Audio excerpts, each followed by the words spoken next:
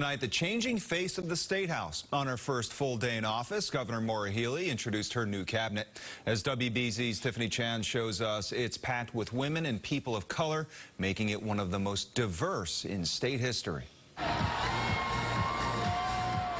After the inaugural celebration comes the hard work that begins at the State House. I think that Massachusetts is really going to love this team. Governor Healey and Lieutenant Governor Kim Driscoll's first order of business on their first full day in office, swearing in their new cabinet secretaries. Quite literally, at the forefront are women leading much of the executive office. We just had our first incredibly productive first cabinet meeting, giving us a chance to get to know each other. Excited, of course, excited that there are some firsts in this cabinet.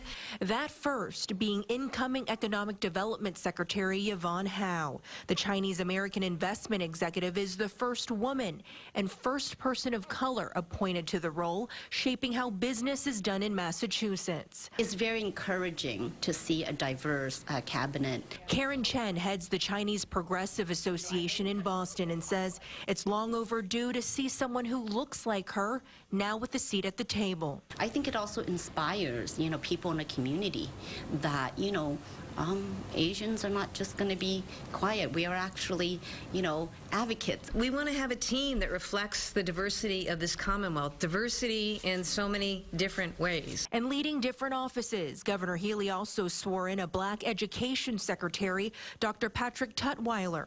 The former Lynn School Superintendent advocated for a more diverse teaching staff.